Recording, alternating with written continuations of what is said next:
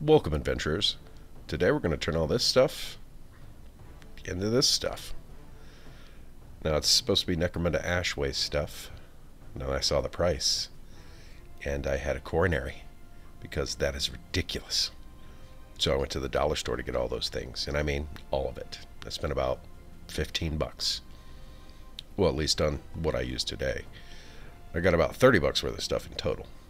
I'm going to start with making some hexagons, which is using a dollar store compass. You make a circle, pick a point on the edge of that circle, bisect it the same distance away, repeat until you have your 6 intersecting lines of your circle. Then make them far more visible than the shiny white dry erase practice board for children that I got at the dollar store.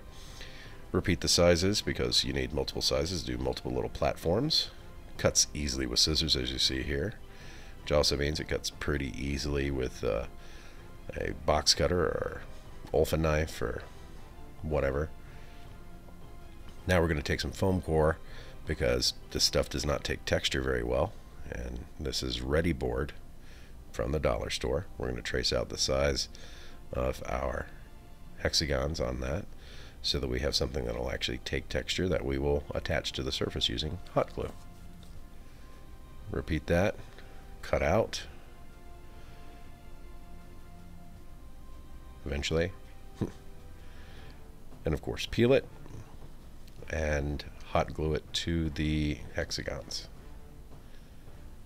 Peels so easily. I love Ready Board for that, and it's great for texture, but it's lousy for rigidity, which is why it needs some sort of backing.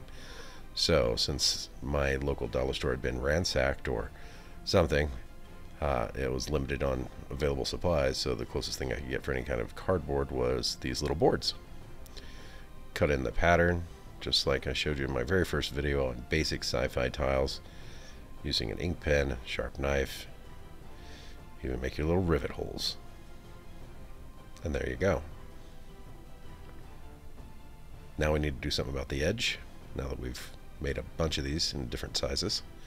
I think I did 6-inch, 4-inch, and 2-inch diameter. Now we need a wall to protect our little guys up here when they're running around, or gals, the people, to protect the little plastic people, so they can hide behind them when they're being shot at, or hopefully not fall over like a guardrail. I decided on 1.25 inches. And for those of you who are pestered by this, I do go back and forth between metric and imperial because, well, I have both systems. I might as well use them. I mean, my rulers. So I cut a piece 1.25 inches. I measure it to match one of the facets of the hexagon. Then I trim off the edges at a bevel. It's roughly 45 degrees. As you can see, I'm doing it by hand. And then I make my rivet holes like I've done before with the ink pen. Make sure it looks good. Apply a little hot glue and stick that in place.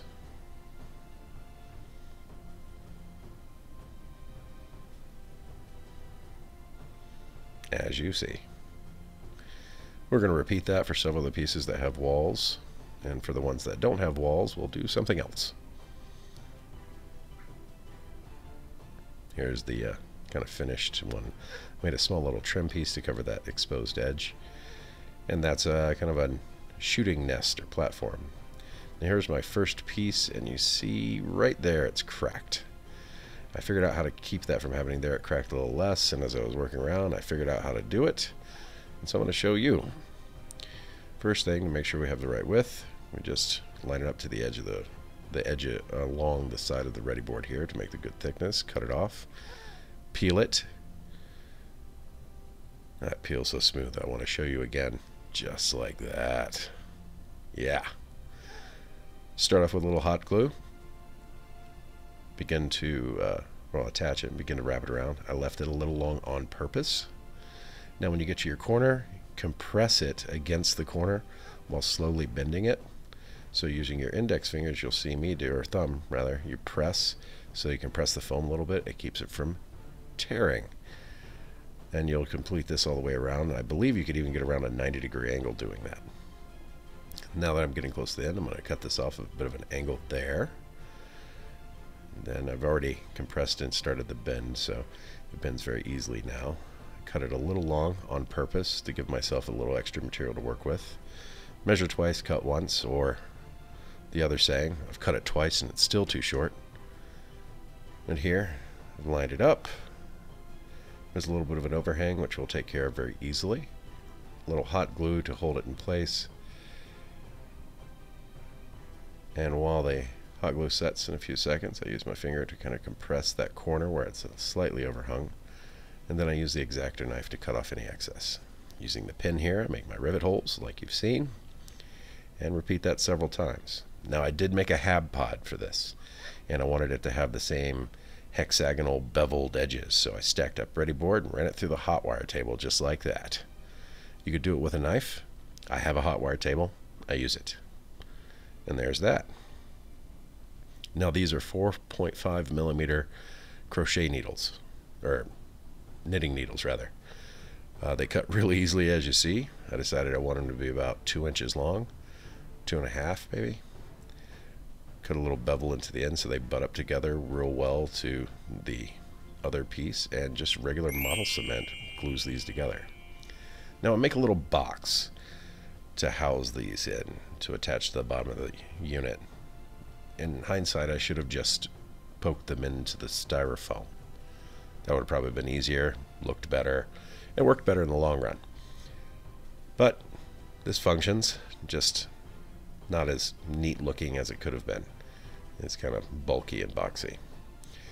Now I need some sort of post to stand these things on, so my dollar store golf club kit, because I am horrible at golf and so I don't play it. But this will be the pedestal that the hab pod, in fact all of our platforms, stand on. I cut out an octagon to attach it to, and I cut out some wedge shaped pieces of that same practice board that I'm going to sandwich ready board between, just using simple hot glue to hold it all together. The ready board gives it thickness, the practice dry erase board gives it rigidity, a little hot glue on there, and now we have one of 4 feet that will go on this.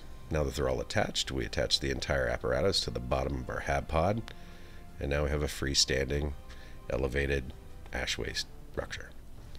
Now these 7 1/4 by 2.875 inch boards measure to 3.6 millimeters to the middle, and so I bisect all of them that way because these are going to be the planks that go between my platforms.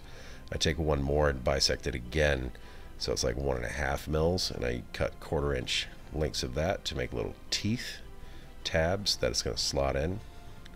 More ready board with homemade texture on it, using the good old ink pen and knife technique, and of course, gazillion more rivets with the ink pen, all the way down both sides, and then in each little panel. Now hot glue again, leaving one side of the ready board paper on because I find that it holds better when you do that for some reason. It doesn't melt the foam as quickly either. I mean, it just does it adds a lot of benefit, and besides, save time by only peeling one side. I do that 6 more times, and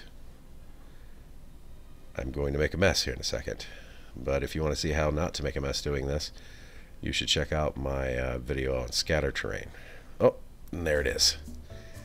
While I'm cleaning that up, you should make a suggestion in the comments about something you'd like to see me make or make a mess of in the near future. I'd love to hear from you. Now I based them all in this espresso brown satin paint to give it kind of a base rust look.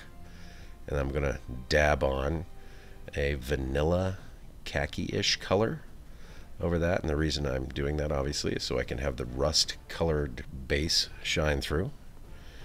And I'm just using sponge to do this. I figured in the ash wastes or some apocalyptic planet or something, the heat of the sun might be a problem, so people probably paint things in light colors if they can, especially if it's in a desert environment. They're going to want to kind of blend in as well as try to keep it cool. So that was my reasoning for this. I know zero about Necromunda or the ash wastes, or well, most wargaming for that matter. I just like building stuff for sci-fi, and I'm a big sci-fi nerd and love role-playing games about science fiction, so that's what I did there.